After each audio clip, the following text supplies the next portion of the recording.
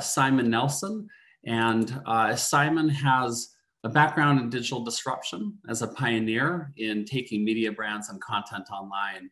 He and his teams have won many awards for digital innovation and product development, including several Emmys, Webby and BAFTA awards, the Prix Italia, Prix Europa, and Rose d'Or. And I'm real delighted that we have Simon here.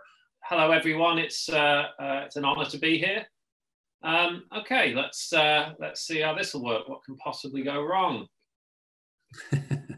I am going to talk for about 25 minutes, hopefully. And what I'm going to do is share a little bit about Futurelearn first, for those who don't know us. Some of the rationale behind our strategy, the market context, and then talk about how coronavirus has impacted that. What we think, therefore, the impact of that could be on the sector and what the response could be.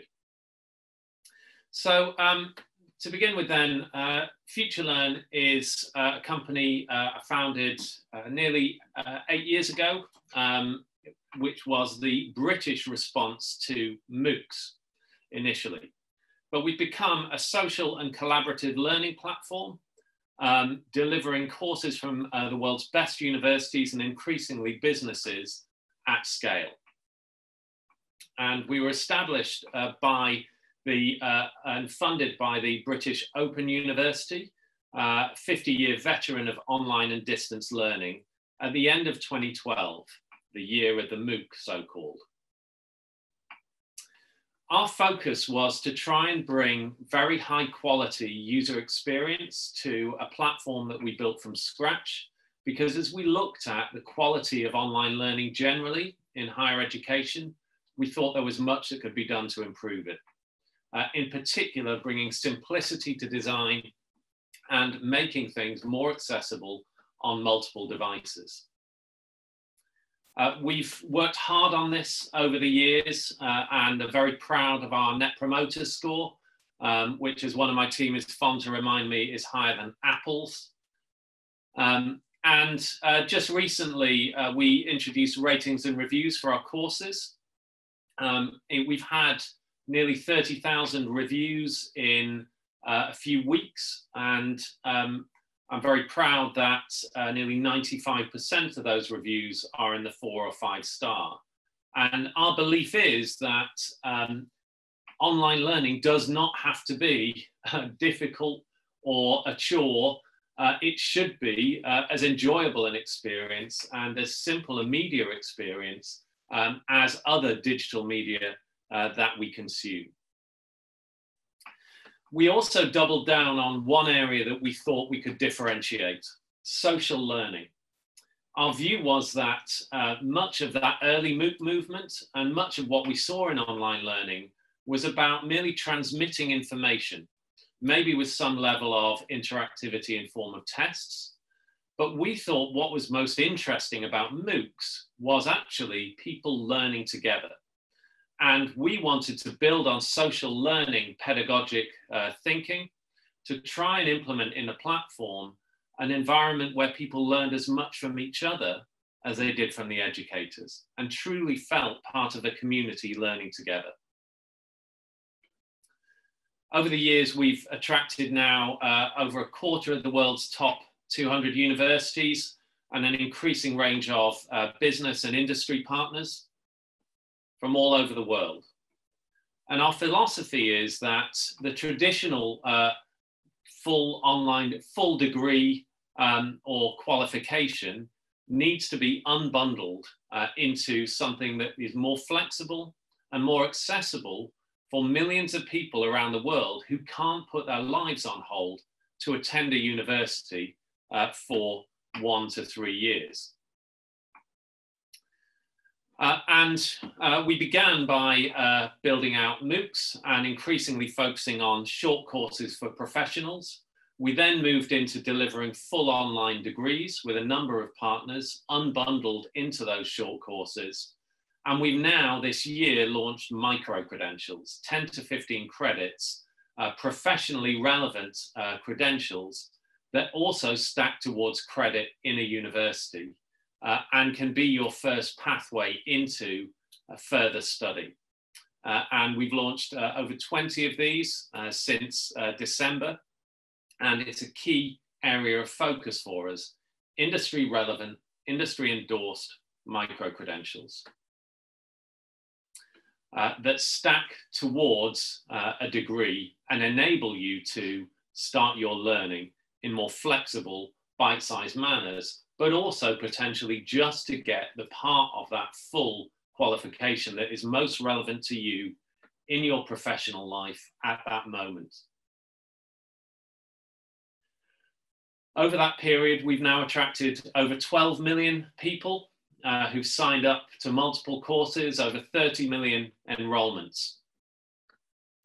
And those learners come from all over the world, with a strong base in the UK, where we are based and where we started, but increasingly strong growth all over the world, in particular across Australasia.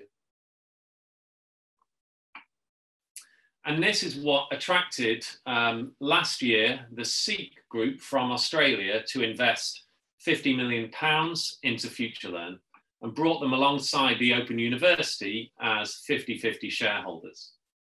And SEEK are one of the best kept secrets outside of Australia, but a very, very successful company that is the leading jobs marketplace for Australia, but has expanded beyond there to take majority positions in the leading jobs boards in countries such as China, Malaysia, Indonesia, Vietnam, and that provides it with an almost unparalleled level of data and insight into what employers and job seekers are looking for.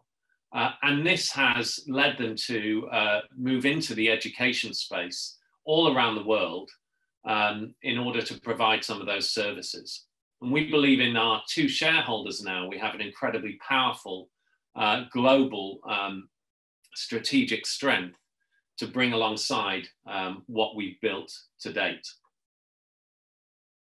And all of those, both of those shareholders share our mission and purpose, which is to transform access to education. To some degree, the Open University was a pioneer of this mission. And when we brought on that investment, and in the last year, the pitch I've been making to the higher education sector has been to identify and acknowledge and try and target the vast global shortage of higher education, the vast mismatch between the supply of and demand for high quality education all around the world, from people who simply couldn't dream of attending the physical universities they would like to, or could not afford through affordability or through life stage. But layered on top of that was the rapidly growing skills gaps, not just in traditional sectors like nursing and teaching, but driven by the digitization and globalization of industries in areas like digital skills and new jobs that simply didn't exist a number of years ago, but were now the most in-demand areas and opportunities for professionals all over the world. And yet, but where the markets were moving so quickly, that education was not necessarily keeping up in order to provide those skills. We were also flagging the impact of AI oncoming, predicted by some to be in the hundreds of millions in terms of job disruption, and all combining to create a massive need for flexible, high quality education, and creating an incredible opportunity for those organizations and institutions able to respond flexibly to the need for these new skills, such as data analysis, new forms of sales and marketing. And also those organizations prepared to rethink who their audiences are, who their target should be, not just in higher education, those we've traditionally thought of as students, but all of those people who now are having their jobs or their lives disrupted and need high quality, flexible, accessible education and training throughout their careers and their lives. So all in all, we positioned this as just the greatest opportunity universities had ever had to deepen their impact on society and grow their brands, their reach on a global stage. And that opportunity could only be grabbed by transforming themselves into digital organizations. But there's no question I was frustrated by the pace at which many were going. This is a survey that was done at the end, I believe, of 2018, where on the Times Higher Education annual survey of vice chancellors and presidents around the world, they asked a series of questions about online transformation. To what extent do you agree that online degrees will be more popular than physical degrees by 2030? The thing to look at is a number of people who strongly disagree or disagree with that statement. Nearly 60% of people in Europe disagreeing that online degrees would be more popular than physical degrees by 2030. So effectively saying you had to keep going to university, and in my view, turning its back on that vast unmet demand. To what extent do you agree that established and prestigious universities will be offering full degrees online by 2030? Again, if you look at all, then nearly a fifth of people disagreed that established universities would be offering full degrees online. So they would turn their backs on the online medium. And the geographic differences are extremely interesting and reflect some of what we experienced at Futurelearn. And then coronavirus hit. So no one predicted this and no one predicted its impact. But I borrowed a slide from a colleague at the EdTechX conference recently, who talked about how in EdTech, the pre-COVID acceleration towards online technology might have been positioned very low. But what's happened in the last few months has accelerated adoption by multiple years. And we certainly at Futurelearn have felt we've had to deliver 3 years worth of strategy in the last 3 months. And I'm sure many people here are in the same maelstrom. So a little bit about our response. The first thing we wanted to do was to actually support people around the world with high quality information and education about the virus itself. We have a high quality range of healthcare organizations and institutions, universities with strong medical schools. And we went to one of those partners, the London School of Hygiene and Tropical Medicine, with whom we'd worked during the Ebola crisis 5 years previously. And we asked them, faster than we'd ever done it, to turn around a course on COVID-19. That was an extremely high quality course from world-leading academics and attracted huge numbers of people. 70,000 at launch, over 200,000 by now. And we also work with our other partners to try and target more specific skills and requirements at healthcare professionals. Such as working with St. George's University to provide training to healthcare professionals, with the University of Edinburgh and the Royal College of Physicians of Edinburgh to try to support people who are coming back into healthcare as part of the coronavirus response. And the response from our learners was overwhelming, overwhelmingly positive. And the response from the professions as well was powerful, moving, and assures us of the powerful impact that global scalable platforms like ourselves can provide at moments of global crisis like these. But we also identified, of course, a huge need among the teaching community.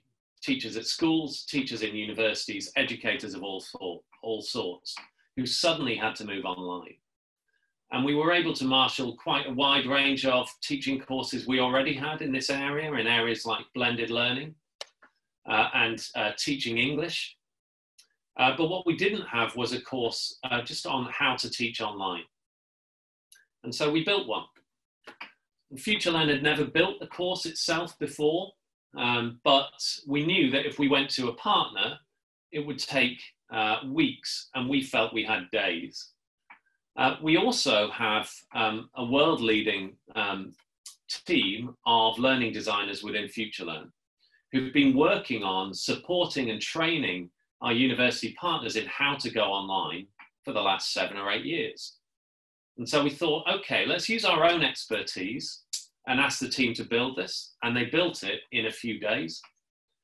But we also pulled together a world-class range of supporters and mentors from across our partners, including Diana Laurillard from UCL's Institute of Education, and partners in the British Council, Dublin City University, the Open University itself. The course was not full of video or anything. It was designed to be interactive, to provoke conversation, to get educators talking to each other in our social forums and supporting each other, while providing them with interesting articles, thought-provoking questions, and practical steps they could take now. And that course attracted 50,000 people on its first run.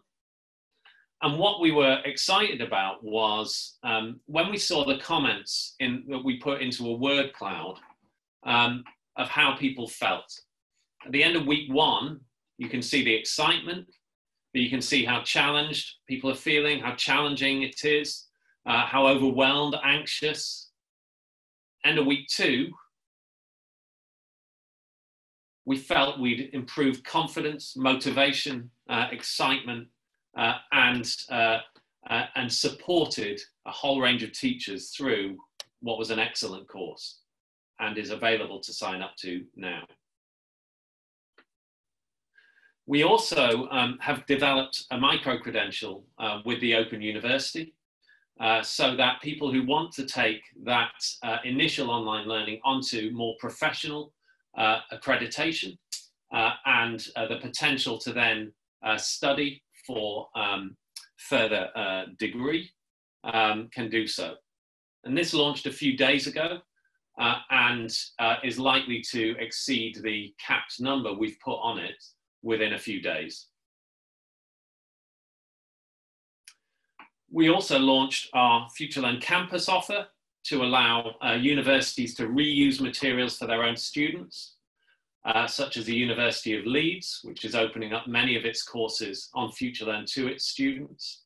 Futurelearn schools, to help school teachers provide access to high quality online learning. And courses on upskilling in key areas like digital skills and business and management. And we were chosen by the UK's Department for Education to showcase upskilling, reskilling courses to unemployed workers across the UK. And we've also launched a range of industry-led micro-credentials, again to support people whose jobs has been turned upside down and need to progress their online to new online skills. And of course, we supported people through their lockdown period with boredom busting courses. We've seen huge growth, 5 times growth in users and in revenues through this.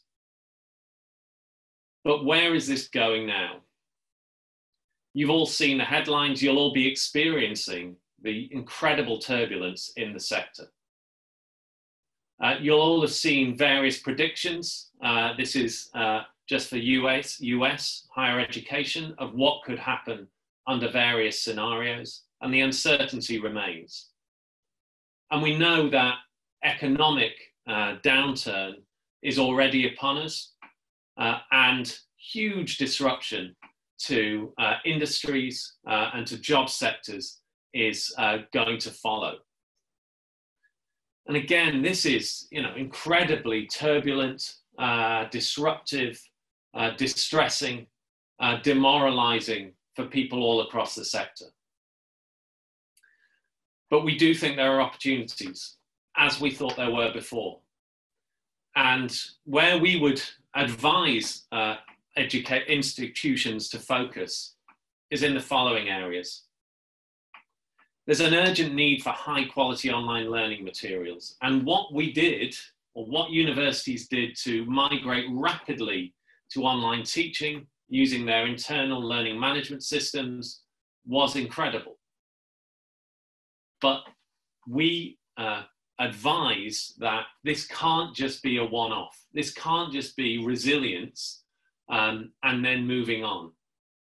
There's a need and an opportunity now to invest in a bank of high quality content that can be delivered at scale on high quality accessible platforms to students all over the world. Of course, everyone is worrying about what the student experience will be like in a more fully online or blended environment, and with the disruption of pandemics constantly on the horizon. Our advice: online learning does not have to be a solitary experience. Online learning does not mean that you can't be part of a community. You can't share with other learners. You can't build communities together online. Training and support of academic staff is a huge mountain for all of these institutions to climb, as their organizations need to migrate more and more to online. Again, use this as a catalyst for the digital transformation of your organization. A digital transformation that, probably has been required for many years, but now can be accelerated by the catalyst of what you've done over the last few months. In terms of the international student market, rather than just waiting for when those people can travel again to campuses, let's rethink what the international student market is, what international student mobility is required, how much can be taught in market, how much can be developed at a distance, and where the physical attendance is really required. And in terms of the major financial challenges that every institution will be facing, there are opportunities in this heavily disrupted world to transform the way one thinks about who one's audience is, where one's revenue comes from, what markets one is in, and to think about those skills gaps, that reskilling, that upskilling agenda that learners themselves, businesses and governments are going to be prioritizing for many years to come. And finally, there's a danger of everyone going after the opportunity on their own and spending all the resources that they have on the same things. If the web enables anything, it's collaboration. And we would like to encourage that as the lasting legacy of coronavirus in the sector. Opportunities for universities to share the load, work together to attack the short-term problems, but also target those bigger opportunities. Thank you very much.